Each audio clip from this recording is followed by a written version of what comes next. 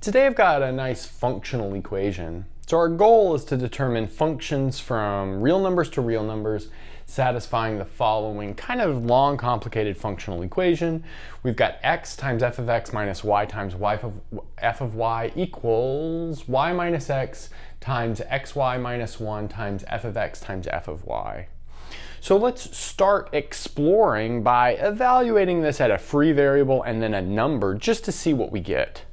So the classic thing to do would be to set x equal to just itself, and then we'll set y equal to 0. So let's see what sort of simplification effect that has.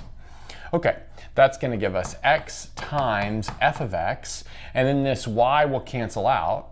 And then over here we'll have negative x times minus 1, so that'll just give us x times f of x times f of 0. So that's what it all simplifies down to.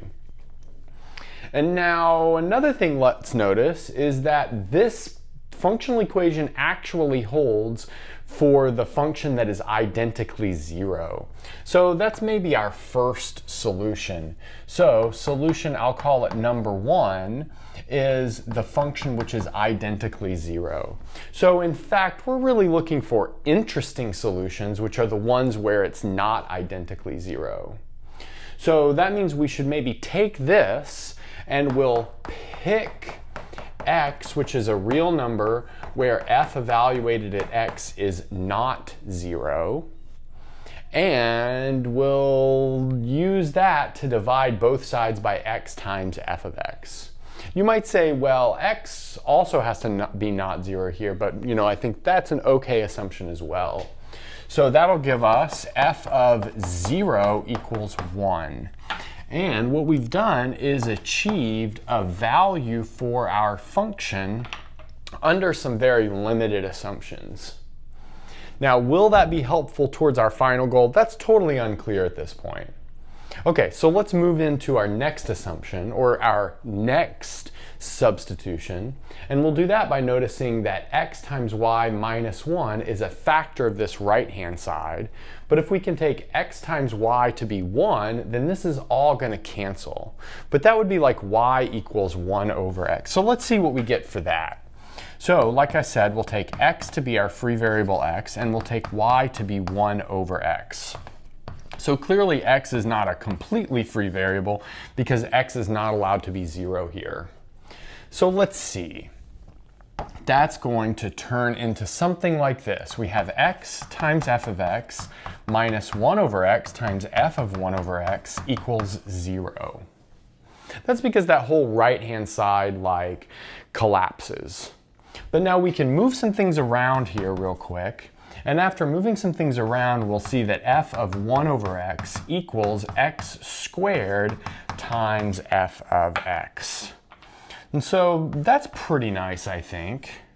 That actually gives me a hint as to maybe what the final picture looks like, because there's a kind of a standard family of functions that satisfies this type of rule, and that would be f of x equals 1 over a quadratic polynomial in x.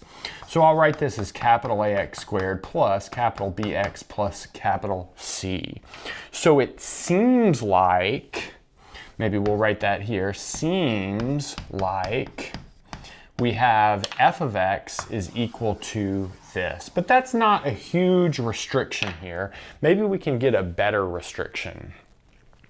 So let's in fact work towards a better restriction, and we'll do that by doing something similar to this first substitution.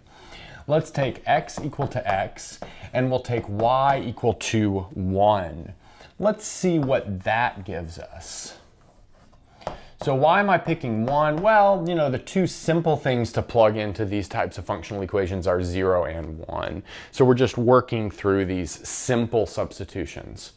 So that'll leave us something like this. We have x times f of x minus f of 1 equals, let's see, we'll have 1 minus x times x minus 1 times f of x times f of 1. And in fact, we can move some stuff around here. So let's multiply both sides by -1. That'll leave us with f of 1 minus x f of x equals, now we'll have x minus 1 squared. So let's write that. So x minus 1 squared, f of x, f of 1. And perhaps now we could solve this for f of x. So let's do that. So we'll move everything with an f of x to one side of the equation and everything without to the other side of the equation. That'll leave us with x minus 1 squared, f of x, f of 1, plus x, f of x equals f of 1. But now we can solve this for f of x, and what will we end up with? We'll actually end up with this, and I'll skip a couple steps, but it will be of this form. We'll have 1 over x minus 1 squared plus a times x, where a is equal to 1 over f evaluated at 1. So I think that's like a kind of a nice simplified way to write this. Now what we'd like to figure out is what's this value of a? Well, in fact, we can check, and I won't do this on the board because it's really just a bunch of like tedious algebra, but what we can check is that the functional equation, so let's write that down, functional equation holds for all values of a which are real numbers. Okay, so does that mean that all of these are solutions? Well, it kind of depends. Notice here we're saying our domain is all real numbers. But there's most definitely values of a that would not allow us to have all real numbers as the domain. For instance, if a was equal to 0, then x equals 1 would not be in the domain. If x was equal to something like 4, then this would turn into x plus 1 quantity squared, and -1 would not be in the domain. So for instance, we do not want this denominator to be equal to 0. So that means we need x minus 1 squared plus ax to not be 0. But let's multiply that out and collect terms. That'll give us something like this. X squared plus a minus 2 times x plus 1 equals 0, or not equals 0. But when does a quadratic equation not have a real root? Well, that's exactly when the discriminant is negative. So we want the discriminant to be negative. So remember that the discriminant is the thing inside the square root when we do the quadratic formula. So that means we need a minus 2 squared minus 4 times a times c to be less than 0. So in other words, we need a minus 2 squared to be less than 4. But what does that tell us? That tells us that a minus 2 is on the interval from -2 to 2.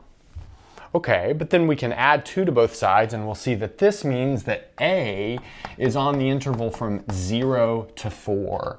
So these are the values of a that allow us to have a domain of all real numbers. And that would be like our final solution. So our final solution would be all functions of this form where a comes from that interval right there.